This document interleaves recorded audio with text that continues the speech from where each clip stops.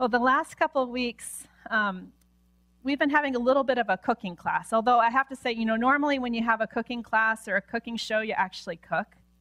If you notice, we haven't really been doing any cooking.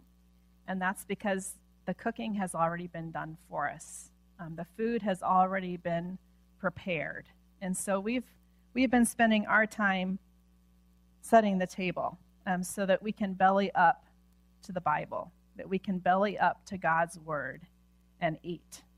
And so 2 weeks ago, we talked about the table, and we need a table we don't have to have a table, but it makes eating easier, right, if we have a table to sit down at. I speak from a lot of experience there because I have not eaten at a table many times, and it just doesn't work as well. But this table has 4 legs, and each one of these 4 legs is important to the table and to the foundation on which we eat. And the first leg represents the fact that Scripture is God's word. It was God's idea. It's authored by God. God is the author, the primary author of Scripture. He inspired Scripture to be written. The second leg, it represents the fact that Scripture, the Bible, is made up of many different books, and it was actually written by many different authors. So Scripture is a divine book. It was written by God. It was God's idea. It was inspired by God. But it was also written by individual people in unique situations and circumstances, over a span of over 1,000 years. There are many, many authors of Scripture. Our Bible is a collection of books. It's a single book, but yet it's also a collection of books. And so Scripture is a divine book, but it's also a human book. It's a divine book, and in it being a human book, it was written to specific people in specific places, in specific circumstances. And so each time we open Scripture and we read, let's say, one of Paul's letters, Paul's letters were originally written to specific churches and specific places with specific problems. So it was written to specific people. And those people that it was originally written to, guess what? None of them are alive today. They're all dead, right? Yeah. But it wasn't just written to those people. It was also written to us. And so Scripture was written to us. And it wasn't just written to us, but it was written to all of God's people. And so sometimes, I don't know if you've ever had the experience of sitting down and opening up Scripture and feeling like God was just speaking directly to you and to your circumstance. Has anyone ever had that happen? My hand's up. Yeah.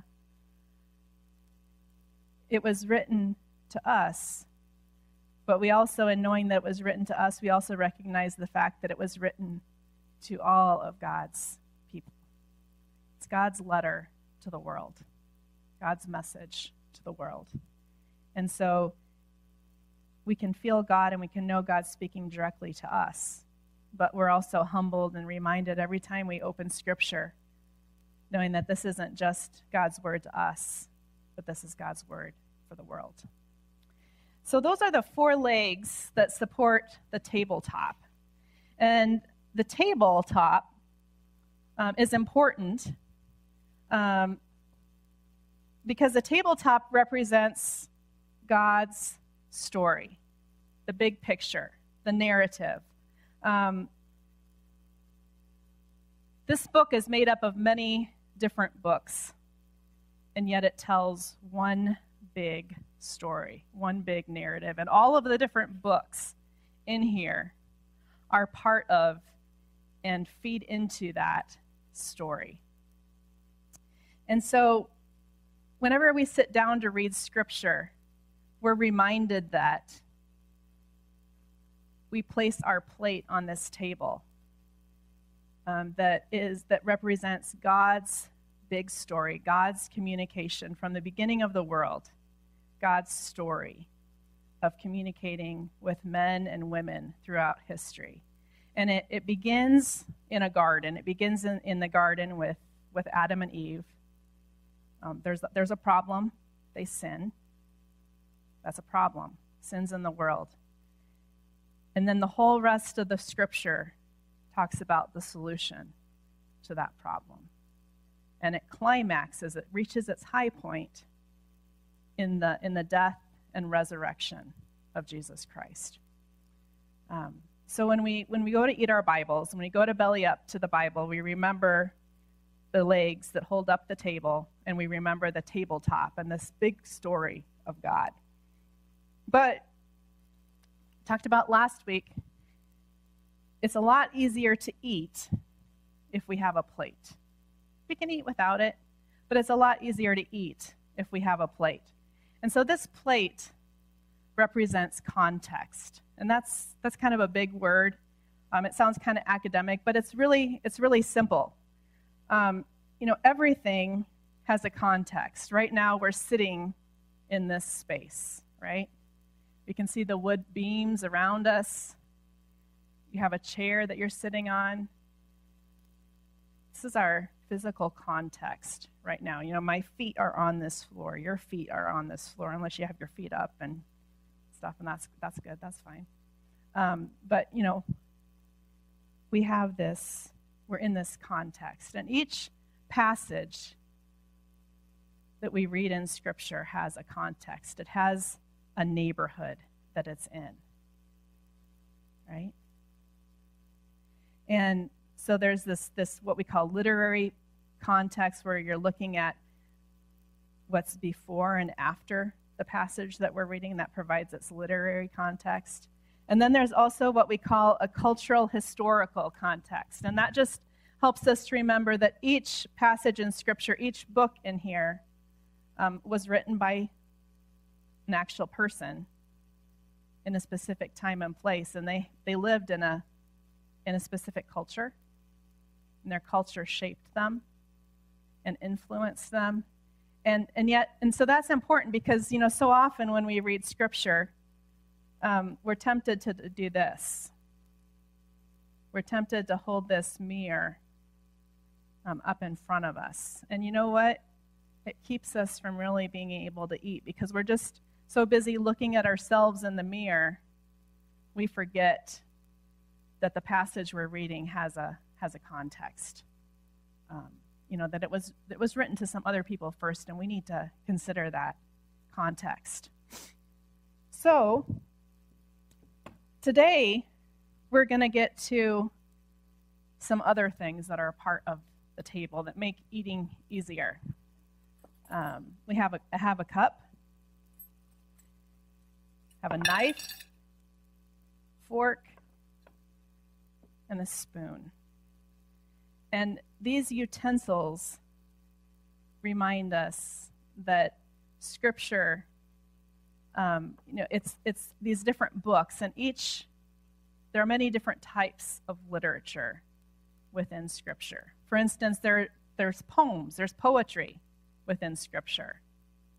There are law books within Scripture. I don't know if you've ever been down to the library recently, but they've had all these free books that they're giving away or they're trying to sell, and they're these law books from Illinois, and they're written in a certain way. There are law books in Scripture. There are history books in Scripture. There are letters in Scripture. There are books of prophecy in Scripture. And some of those, books in prophecy, a lot of them are written in poetic form. And, this is just a little aside. Lots of times when we think of prophecy, we think about, that's about like foretelling what's going to happen in the future. Can I tell you something? Prophecy is made up of two different types of writing. It's made up of foretelling, which is predicting what's going to happen in the future. And that's part of prophecy, but it's a very small part of prophecy. Do you know what the larger part of prophecy is? It's forthtelling. It's God proclaiming his message, often his message of repentance. Turn your hearts towards me. But there are all these different kinds of types of literature within Scripture. So if we open up, I'm sure a lot of you are familiar with Psalm 23. And I'm just going to read it a little bit here. The Lord is my shepherd. I lack nothing. He makes me lie down in green pastures. He leads me beside quiet waters. He refreshes my soul. Now, when we read that, I bet every single person in here recognizes the fact that we don't actually go lay down beside a stream in green pastures. God's not standing there, with his staff as a shepherd herding us. Because you know what? This passage compares us to sheep. But do we all have 4 legs? No. I mean, that's common sense. We understand when we read this that, it's a metaphor for something else. It's poetry. So it's important for us to remember what kind of literature we're reading when we read Scripture. That helps us to be able to eat it. All right. So, got the table, got the tablecloth, got the plate and the silverware, but there's something else that I usually like when I eat, and that's a chair. And it's just nice when we eat Scripture or when we eat a meal to be able to sit down. It makes the eating that much easier, and we can kind of pause, and it helps us to slow down and eat. And this is not the right height for this table. It's not good. I'm glad I don't have to eat like this every day.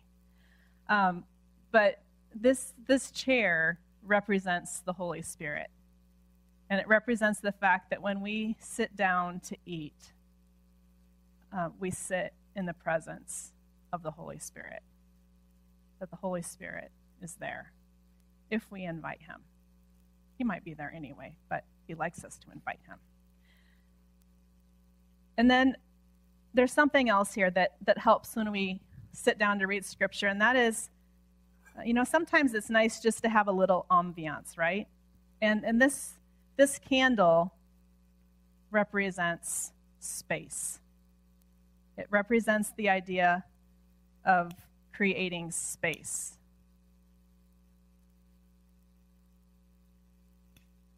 I've never lit this candle. Sometimes it takes a little time to create space, little intentionality. But this candle represents space because I can sit down, and you know what? If I'm honest, my mind's on what do I need to do after this? How much time do I have to sit here? I have got to get that done. Oh my goodness, they're going to be wondering what happened and where that thing is, and I've got to get stuff done, and I can't sit here. This candle represents space. We need to create space. And I don't know about you, but at different points in my life, creating space has looked different. When I was a college student and I had a roommate, and you just can't get away from people, you know what I did to create space to hear from God? I went to the library. And I'd sit down at one of the study corrals, and I'd have my Bible, and I'd get it out and put it in front of me. And there might have been other books I needed to read and other things I needed to study, but I'd get out my Bible, and that is where I would sit, and that was how I created space, by going to the library. Because if I went back to the dorm room, there were all kinds of people around, and you just couldn't get away from people. So I go to the library.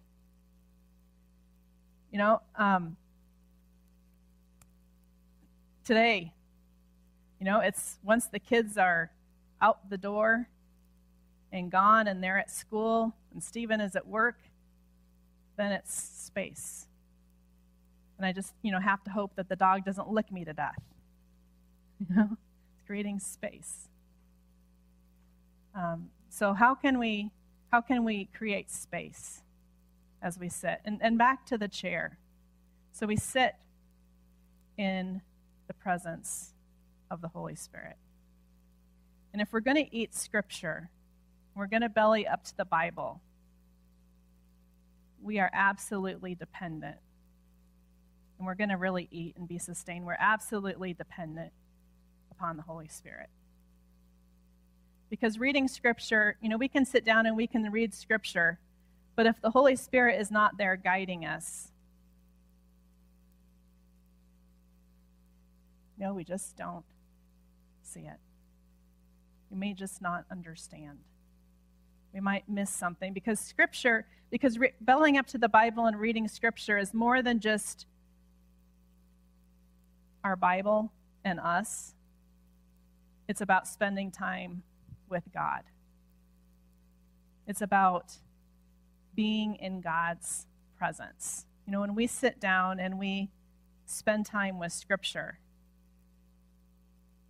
it's about the Holy Spirit working in our lives and transforming us, creating space for Him to transform us. When we give up those other things that we feel like we need to get done at the moment and create space and sit down, we open it up. We open up the door for the Holy Spirit to be able to work in our lives through Scripture and to speak to us through Scripture and to simply know that He is there with us through Scripture. So how do we do that? We kind of talked about it. But the fact is it looks different for different people. Some people, they might create space by going for a walk, going for a run, maybe, having your cell phone and listening to Scripture. Go to, there's a Bible app you can get on your phone for free, and you can listen to Scripture. Have it read to you, as you're driving or as you're walking or as you're running.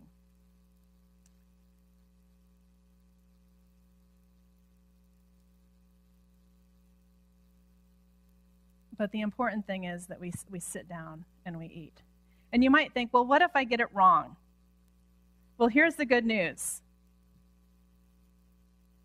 We all have napkins. God gives us His grace, and it's a napkin. And so it's not so much, whether or not we get it right, but that we just sit down and eat and trust that the Holy Spirit will speak to us. And sometimes, now, you might have a question, and I think this is something that I thought a lot about, because there have been lots of times when I've sat down to read Scripture, and I have not felt the Holy Spirit. I've not received a particular message from God. For all practical purposes, it just feels like it's kind of me in Scripture. But God asks us to sit down, and over time, as we sit there, we become more and more familiar with the ways in which God speaks to us.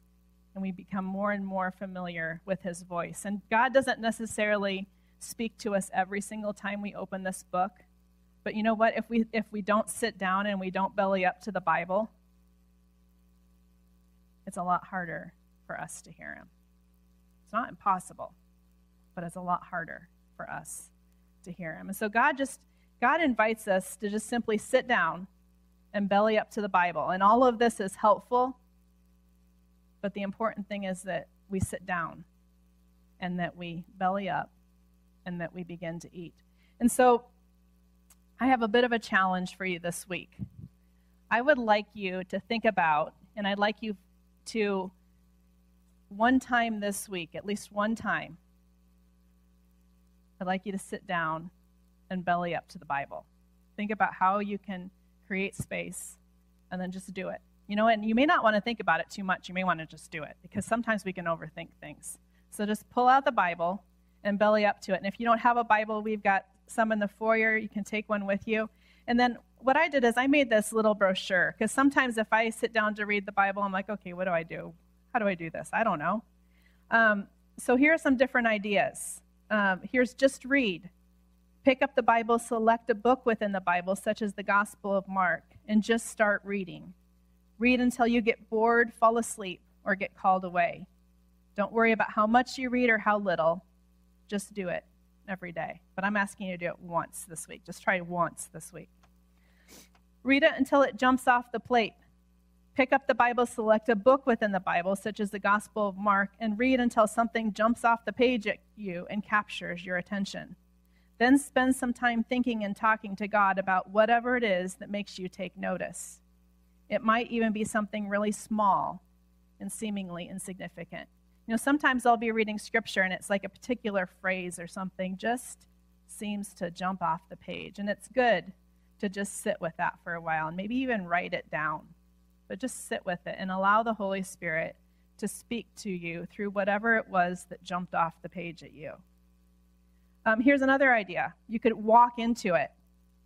Walk into the Bible and imagine that you are there. For example, put yourself in the place of one of the disciples who was on the boat with Jesus when the storm comes up in Mark chapter 4, verses 35 through 41. There's that example. You could take this week and just sit down with that passage. And then ask yourself, what do I hear, smell, taste, and see as I read this passage? What do you feel? Take some time to slowly digest the passage, imagining that you are there on the boat with Jesus. So actually put yourself into the passage. Here's another idea. Do the 3x5. Here's the thing. If you read 3 chapters from the Bible 5 days a week, so just like Monday through Friday or whatever days work for you, you can read through the entire Bible in 1 year. It's called 3x5. You know those 3x5 index cards? 3x5. 3 passages, or 3 chapters, 5 days a week, and you can read through the entire Bible in a year. Here's another idea. Finish the story. Pick a smaller book like Esther or Ruth or Philemon. It's like barely a page long, if that. And read it. Read it through in one sitting. Just read it. We don't often think about just reading a book of the Bible all the way through, but just read it all the way through. Start with a small one, though. Become a scribe. Find a passage that interests you. Maybe it was earlier you read that passage and something jumped out at you. Well, maybe the next day you might want to go to that passage, that part that jumped out at you, and just take some time and just be a scribe. Actually copy down the words of Scripture and write it out. Now, I wouldn't get too ambitious here. Keep it simple, but write it out. Take your time focusing on each word, phrase, and sentence. I don't know how many times when I've actually written scripture out by hand of a little journal, a little blank book that I write in. But you don't have to have that. You just have a piece of paper. How many times I've actually written scripture out by hand that God has spoken to me. Because there's something about writing scripture out. And then take some time. If God speaks to you, write out a prayer to him. Or if you can't quite concentrate when you're sitting down, sometimes I find it helpful just to take my journal, take a piece of paper, whatever, and just write out a prayer to him of everything that's on my mind and that's weighing me down at that moment, and then read. Unleash the artist. Spend some time reading a passage of Scripture and then sketching it out with pencil, pen, pastels, or even paint. You could even keep your own personal journal, which is nothing more than a collection of simple stick figure sketches. So there's another idea, sketch it out, sketch Scripture out, whatever that looks like for you. Find a daily devotional guide and read it and the corresponding Scripture each day. Here's a simple one. This week, starting on Ash Wednesday, we're going to be using this book called Altered. And you can get that through the Wake Up Call. Or let me know if you need a written copy of it. But that's an example where you can create space. You have that daily devotional guide. Or just find your own style. There are lots and lots of different ways to dig in and to eat Scripture. But I just want to pass these out, something that you can take with you. I think he's got one.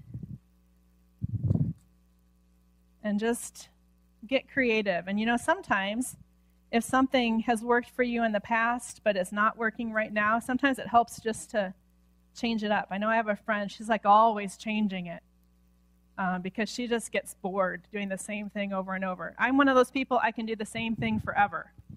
But some of us need to change things up. So find some time this week to create space, to sit down in the Holy Spirit, and to belly up to the Bible.